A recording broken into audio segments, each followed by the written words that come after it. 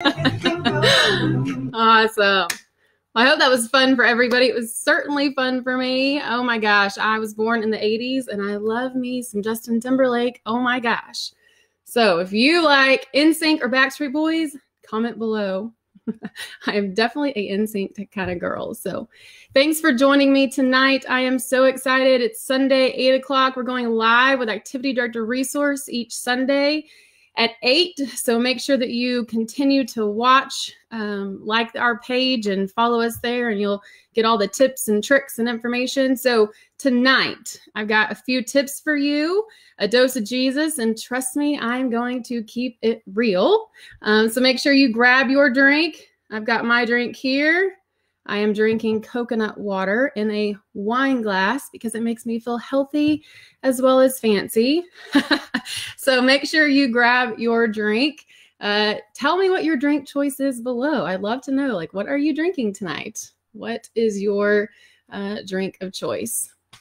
So first thing, let me know that you're here. Okay, so first of all, let me know you're here. In the comments down below, make sure you comment where you're from. While I'm talking, feel free to ask any questions that you have, either on topic, off topic, and I'm going to do my best at the very end to answer those. And if I don't have answers, I pretty much guarantee you that somebody in this group is going to have answers for you. And if I don't have them or they don't have them, I will find them for you.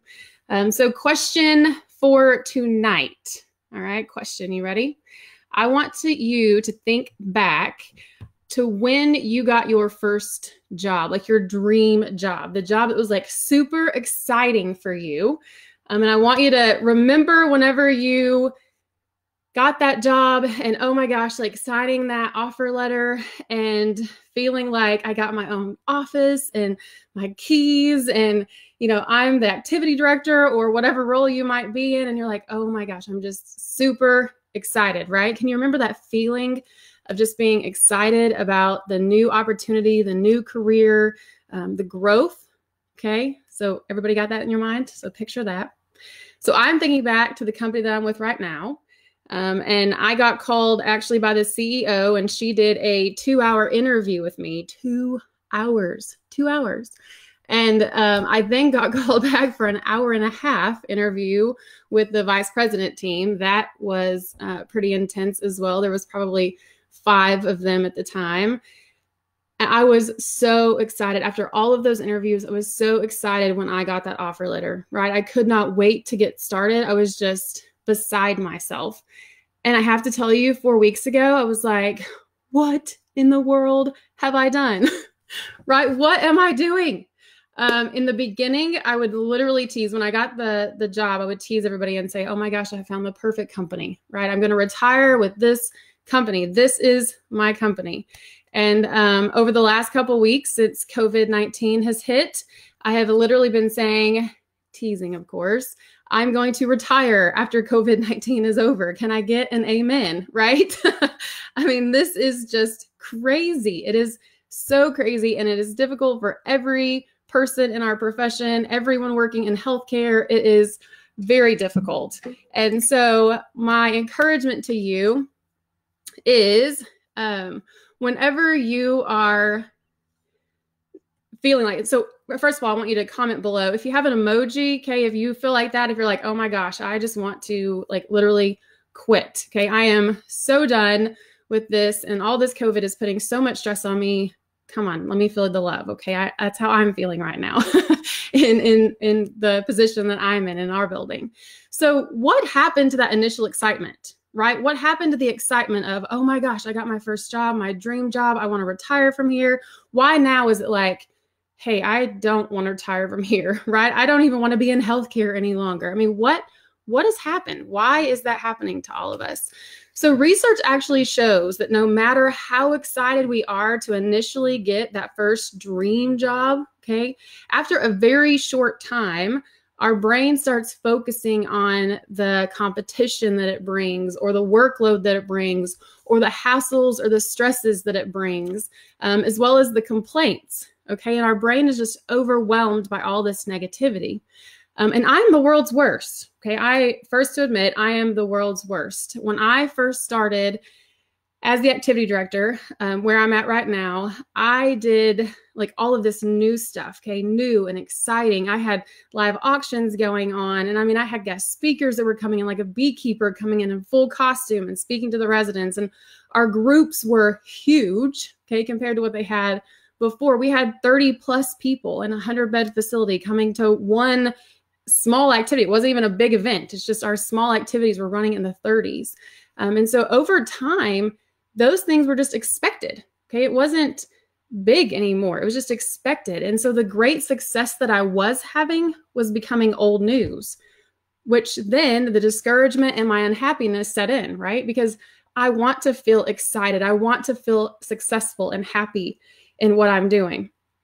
So most recently, okay, we've all been overcome by this thing called COVID-19. And I see people posting on Facebook all over. I'm part of activity Facebook groups as well as administrator Facebook groups.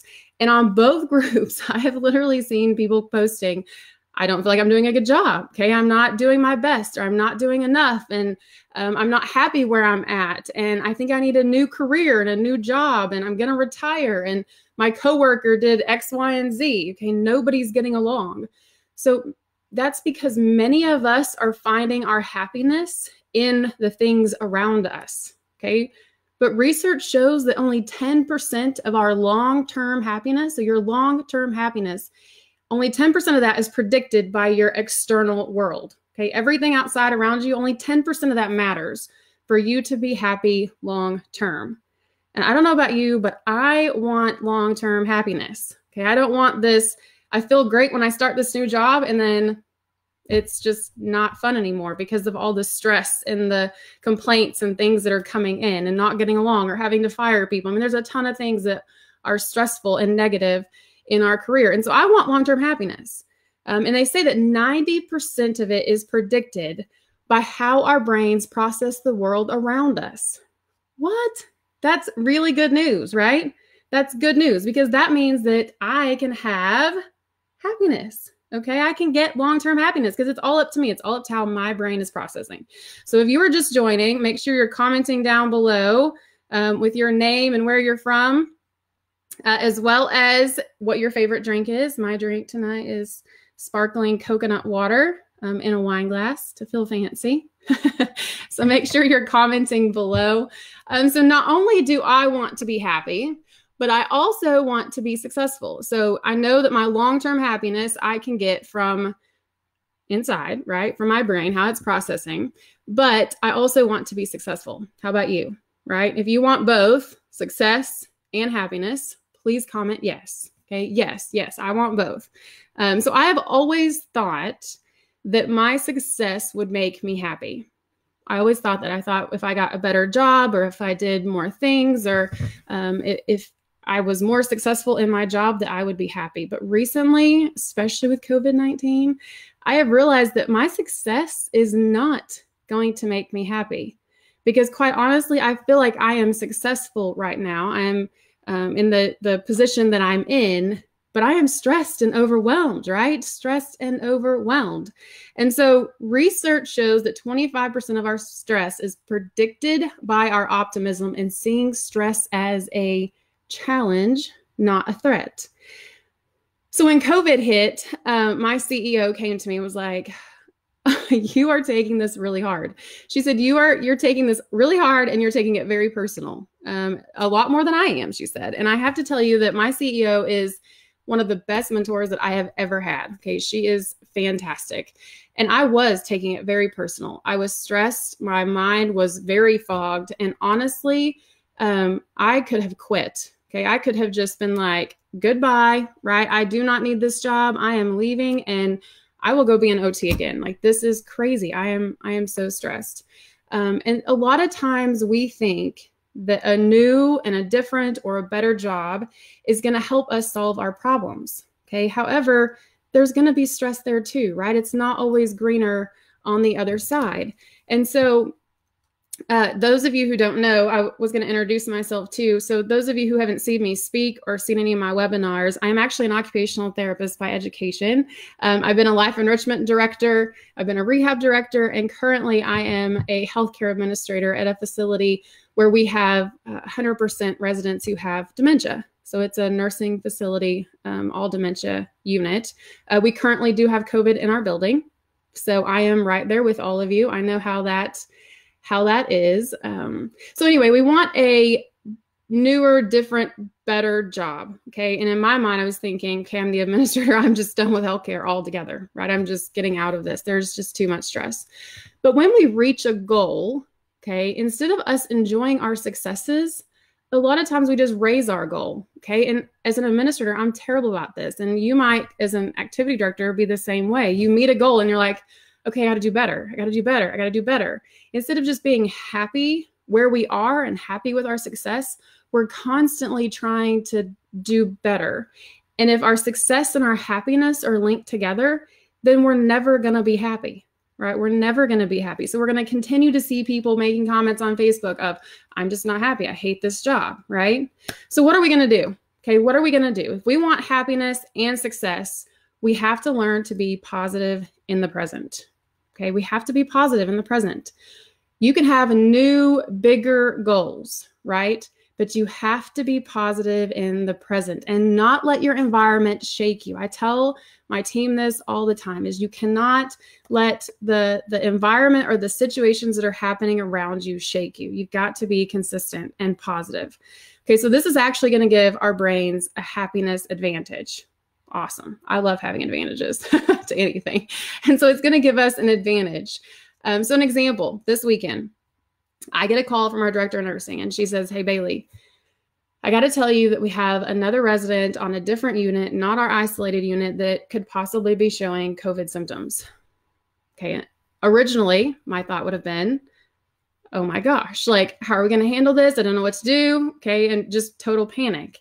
And this time it was, you know what? That's all right. Okay, we've got a process in place. We know what we're going to do. We know what staffing we're going to have. We know how we're going to block off things. We know what PPE we're going to have. We know where to get the PPE. So this time it was like, I am not going to go there. Okay, I'm not going to go to the panic, the negative. I'm going to stay really calm. And I have to tell you, it definitely helped to keep my mind clear, to make better decisions. So our brains are actually designed with this thing called dopamine. Okay, you might have heard this if you've studied a lot of Parkinson's. So dopamine actually floods your system when we're positive, and it is proven to perform significantly. We're proven to perform significantly better whenever we have this dopamine in our system. Okay, and when we're positive. Did you know that creativity actually rises with this? I need more creativity, okay? Energy rises with this. I definitely need more energy. And our intellectual well-being rises whenever you have more dopamine and whenever you're positive, okay? Those are things that I need, okay? It doesn't only just make me happier, but it makes me clearer, okay? I'm able to think clear, and my learning centers all open up, and I'm able to use a lot of my brain to help me make decisions in the directions that I should go, depending on the situation at hand. So how are we going to get our brains to be positive in the present? We're going to take 5 minutes per day for 21 days. Okay, I'm going to challenge you. Okay, this is going to be our Facebook challenge in ADR, Activity Director Resource. We're going to take 21 days and we're going to do at least 3 of the 5 of these. All right, so the first one, you ready? 3 gratitudes. Super easy. Okay, actually, it was really weird, but this was in our weekly compass packet that we put together. Okay, so we had the residents writing down 3 gratitudes for the week. 3 gratitudes, just writing something positive. I have a app that I use on my phone. You can just search gratitude or gratefulness, and it will give you apps that you can actually type in the things that you're grateful for at the end of the day.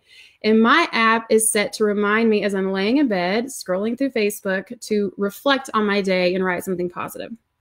So my encouragement to you is download the app and start thinking about things that are positive, okay, and reflecting on those. What that does is it helps our brain to scan back our day, and we pass all the negative things and we go to the positive things first. Okay, we got to trick our brain. The second thing, journaling. All right. If you journal one experience that you've had in the last 24 hours that's helped you or that's been successful, okay, that's going to help you to relive that moment. Okay, just like I did in the beginning, right? I was asking you to relive your experience whenever you got your first job. Same thing. Okay, you're going to relive that experience. It's going to release dopamine in your brain and you're going to feel a lot better. Third thing, exercise. Nobody likes to exercise. I have been trying to get back on a routine. After my baby, I'm like, okay, I got to eat better. I got to exercise. And I tell you, every time I start on the right track, I am not joking, something else happens, like COVID-19. I'm like, dang it. I'm getting, in this routine, and all of a sudden I'm just not in a routine anymore. So exercise, even if it's just a few squats before you go to bed, I'm not asking for hours, just something to get your body moving, okay? Or like we just danced earlier whenever we started this. If you missed that part, so sorry, you're going to have to rewind and watch. But so yeah, dancing to music, okay, that could be exercise. So think and get creative with your exercises. The fourth thing, meditation. All right, so meditating. This actually allows you to get over the cultural expectation of doing things like multitasking, doing multiple things at one time. So meditation. The fifth thing is random acts of kindness. All right, so I like this one. This one I am going to really work at hard this week and hopefully over the next 21 days. So my challenge is to you to send one email a day to a leadership team member, and then you can send it to other team members if you want, but at least start with your leadership team. So every day, send an email to them, thanking them and telling them how great they are and that you're there to support them. Okay, I'm going to challenge you to do that. I think you're going to be surprised at how different your relationships with your team is going to be. All right. So those are the 5 things that you can do in order to help to increase your positivity. All right. And being positive in the present. So the first one was 3 gratitudes. Okay. The second is journaling. The third is exercise. The fourth, meditation. And then the fifth is random acts of kindness. So not buying the person at Starbucks. That's easy. Okay. But actually talking to your coworker and sending them an email to tell them how great they are and giving them a compliment for the day. Okay, so commit to me. 3 out of 5. If you'll commit, comment down below. I'm committed. I'll get Casey and I will post reminders up on our Facebook page for you so that you won't forget and so that I won't forget. But 21 days. Okay, so on Sunday the 24th, I believe it is. So Sunday the 24th will be our 21-day mark. So on that day, we're going to come back and see the experiences that we've all had and see if the positive in the present has definitely helped our outlook during one of the most stressful times in our career. My CEO told me the other day, she goes, Bailey, you just need to stick with it, right? Just continue on the course because this is going to be a defining moment in your career. Right? This is a defining moment in our career. So we want to stay positive. We want to stay clear in our minds. We want to make good decisions. We want to be the people that in the end can look back and think, I did a good job through that crisis, right? I did a good job. I might not have done everything that I had done before, but by golly, I did a good job. So I hope that helps you, and I hope you will commit with me to doing the 5 things over the next 21 days. So make sure you're commenting your questions. I see a ton of comments coming through, but make sure you're commenting questions you might have. It could be on topic, off topic, however you want. If you have other questions for me, I know that it's exciting to get to go live. So y'all keep commenting if you need advice on activities or COVID or environment or leadership or any of those topics. I am pretty good at that. If not, someone in the group will help answer. So I have a giveaway at the end that I'm going to do. Yay! And I also have some announcements. But the first thing that I want to do is we always end on ADR Facebook Live in prayer. And I do this with my team at work. Every morning we start with prayer just to kind of get us on the right track. And so since this is designed on Sunday nights at 8 o'clock to get us all on track together for the next week, activity's strong and going forward, I want to end in prayer, and I hope that this will help strengthen us for the week to come. So if you will, pray with me, and then I have some announcements and talk to you about how you can get the giveaway and what it is. All right. God, I come before you this evening. God, I just thank you for the people who are watching. God, those who have come and gone, and God, those who are going to watch as it's recorded. God, I just pray that you would be with us this week and help us to be positive in the present. God, help us to give the random acts of kindness. God, that's what I'm looking forward to the most. Help us to change relationships with our coworkers. God, help us to see how we can be your hands and feet. God, use us this week to do your work. And for us, God, please help us to give you the honor and the glory in all that you do. God, we just love you and we thank you. In your name I pray. Amen. All right. So exciting news. I have a giveaway. I'm actually going to give away one of these shirts. So you can say whatever profession you want it to say. So if you want activity director on it, whoop, that's good too. Mine says administrator. But if you want activity director, I will get you a shirt. So the way that you're going to get this is the people who comment the most are going to go into a drawing, not just random commenting, but everywhere that I said, hey, leave a comment below, answer those questions for me, and I will put your name in a drawing and you can get one of these awesome shirts. So I will be mailing those out to you all. I did have my list of notes here. I'm a note maker. Okay, this is what keeps us on track. So Nurses Week nominations. Nurses Week is coming up. Nursing Home Week is coming up. So Nurses Week nominations, we have on Activity Director Resource Facebook page, we have a post that asks you to nominate one of your nurses. Okay, so I want you to give me their name as well as why you nominate them. And then I will be choosing one of the nurses, and I have a wonderful gift basket that I'm going to be mailing out to them. So make sure to nominate one of your nurses in your community. And how awesome would that be? They win and you can say, hey, I nominated you and you won. All right. So nominate your nurses. The other thing is just the interacting and being entered to win the shirt. So make sure to interact. All right. Let's see if we have any questions. We do have questions. How do you deal with fear in residents in assisted living facility? All right, good. That's a good question. What kind of fear, Erica? So Erica's asking. I'm like, hi, Courtney. Courtney actually is the one that made these shirts. So she is one of the most amazing activity assistants that I know. I've worked with her personally, so I'm excited that she's here. So how do you deal with the fear? Eric, are you meaning like fear as in like wearing masks? Or are you just saying fear as in general? I think with residents who are living in assisted living and the fear, you've got to figure out, first of all, what they're scared of. Okay, is it the fear of being alone? Is it the fear of the sickness? Is it, what is the root cause of the fear? And then I would try to eliminate that trigger. So the same thing with behaviors. Okay, we do this a lot, or I train a lot with this on behaviors, is you got to figure out what the root cause of the behavior is, and then you can fix the problem. So whatever the trigger is that causes that emotion or that behavior. So I think with the fear, same thing, like figure out what they're fearful of and then work really hard to eliminate that trigger if possible. And I'd love to talk to you about that separately on maybe giving specific examples. But yeah, fear is one of those things, especially right now, fear of COVID, fear of catching it. In assisted living, they're really independent. Okay, yeah. So scared of virus getting in and how admin is handling it. That's a great question. So if you have residents who are very alert and able to communicate and understand what is going on, and they understand what the virus is and they're worried about it getting in, I would educate them on your processes. So I have to say, so we started this process in my building weeks before COVID came, like before we actually got COVID in our building. I started a weekly call, like a Zoom call, kind of like this, face-to-face with all of my families.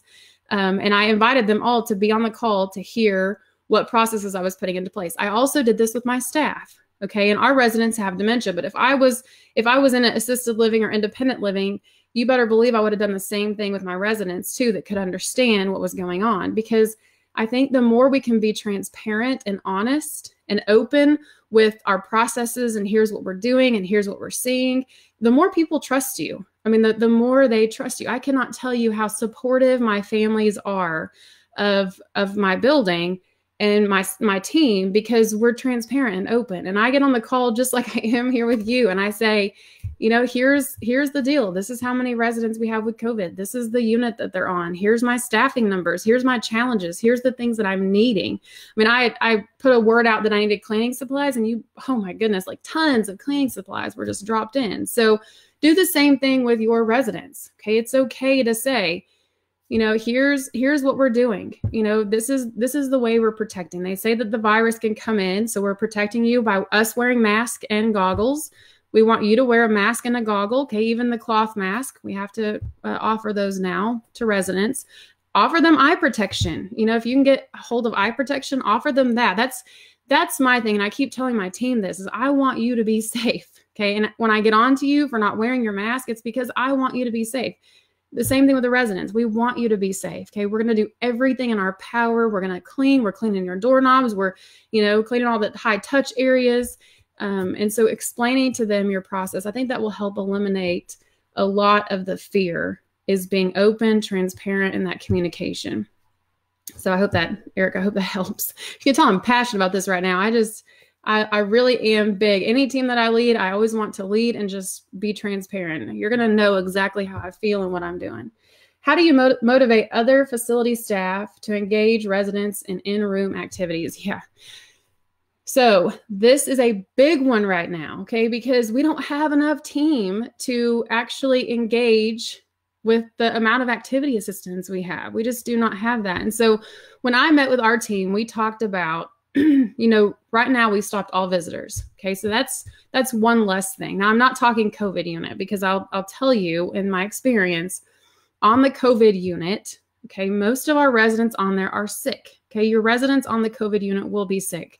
If I had the flu, you better not be asking me to get up for bingo. Okay. I mean, just saying, like, I don't want to interact. So don't ask me to get up for bingo. So if your residents are well, okay, and they're not having visitors, then your team's going to have a little bit more time to help with doing activities and doing the one-on-ones and really teaching them and educating them. Okay. And then giving prizes for it. I mean, we have done so much staff appreciation, just like crazy.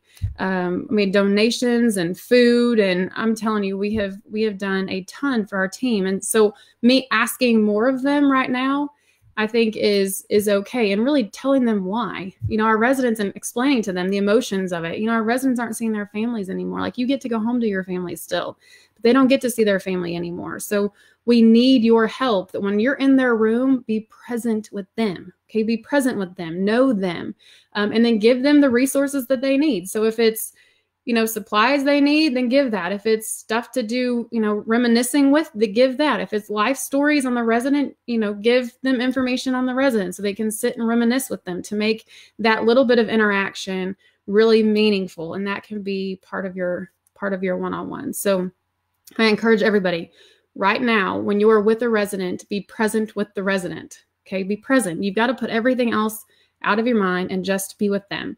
Get and meet their needs. All right. I work an adult day. So this is another question. I work an adult day, and we have been closed since 3/17. Yes, ours has too. We have an adult day. I'm providing weekly activities for our families and participants, and our director has been making calls, but our families are stating how much of a decline they are experiencing. Yeah. I know that's the hardest part, right? It just breaks my heart. What is the best way to continue keeping them active when we only have email communication? Okay. So did you get the activity packet would be my first question. So the weekly compass, I have to say, was kind of designed for that matter. So on our website, there's a weekly compass that walks through all of the areas of wellness. And if you have the ability to do Zoom calls with them, you could do Zoom calls. I know that one of our dementia-friendly organizations here in our city started an everyday activity from 10:30 to 11. You could do the same thing. Get on a Zoom call and do an activity. Tell them what supplies they need. Have them sitting. They can see you and interact with you as well as other people. You can get the activity packet and send that out. It actually has pictures of exercises, so they could have the exercise and engagement. I also started, because of the problem, the decline, I have started a Everything Dementia YouTube channel to help families, because right now our families are struggling, right? Because they can't bring them into adult day. They've got so many, questions about I don't really know how to care for my loved one, or I'm used to them going and not just being here with me, and I can't entertain them for all day long, and so the decline. So yeah, I completely hear you, but the email or the YouTube channel, I'm hoping will help some of those questions too. So I can send you a link to those so you can share them with your families. And then again, I would get the activity packet, try to do some Zoom calls, maybe even use Zoom call during the day so your administrator can call and check on them, but then you actually get on and do calls with them. So live conference calls. In adult day, I don't know if yours is like ours, but ours are more mild stage, like pretty mild stage dementia, or seniors. And so hopefully they'll be able to understand the Zoom. I've seen this, but unfortunately most of it is above our participants level. Yeah. The YouTube is the Everything Dementia. I'll send you the link. I don't know if you'll be able to find it, but I'll send you the link to it. So the Zoom, if they have a loved one that's there, you could get them to start the Zoom call, and then you could complete the Zoom call with them. But yeah, some of them we've had to literally walk some families through, and I've had a couple of family members say, I never thought I was going to have to get a computer at my age, but I think I'm just going to have to go get a computer because I'm missing all of your Zoom calls with our information for our families. And so they are learning. Trust me, if they are desperate enough, they are learning. And there's tons of videos on teaching seniors how to use Zoom or WebEx or whatever system you use. So look for those and encourage them to get on. So great. All right. Patty says, I like that. Sometimes I realize that I am not present with the residents. Yep. I know, me too. It's so hard not to think about everything else that I've got to do for the day. So it's very hard. Looking for a YouTube church service to broadcast to our, yes. Okay, I've got a resource, Teresa. Have you got the COVID-19 survival guide? If not, you need to look at it because my husband, I tasked him to go through and find me all kinds of different YouTube channels. And I want to say there was church ones on there. I am not 100% sure, but if there's not, we will add that to it. But yes, church services are great. You might also look if you have like an IN2L, they've got church services on there that you can broadcast across all of your TV. You might even look at some of the local churches. So you might ask a resident, that's there, hey, what church do you go to? My grandmother today and her and I were talking, and they have a drive-up church. So literally like a drive-in movie theater, you drive into church and they all sit in the parking lot in their cars and they have church out in the parking lot. And so they're getting very creative, but a lot of churches are, publicizing it. And so you can see what churches they've attended and then maybe meet their specific needs by rotating churches each week. That would be a good idea to kind of meet everyone's needs. So yeah, look for those resources, the survival guide, as well as the weekly compass. So the weekly compass will actually launch a new one tomorrow. So we have a brand new all week. Last one was like 63 pages. Not sure how large this one is, but it has 2 themes in it. Spiritual, every area of wellness is met, the physical activity and all. And so you guys can use it. You can print it off. You can either use pieces of it or you can use the whole packet.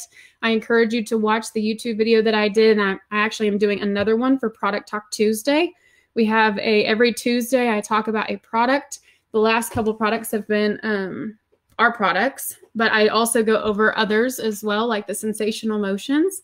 If you do not have that book, you need to look that up. It's also linked on my website, but it's a great book. I met the author in Arizona, and gosh, she is very talented and super creative. I just could not believe I love that book. So yeah, utilize the website. Okay, there's a ton of resources on there that we're making and putting out just for you guys.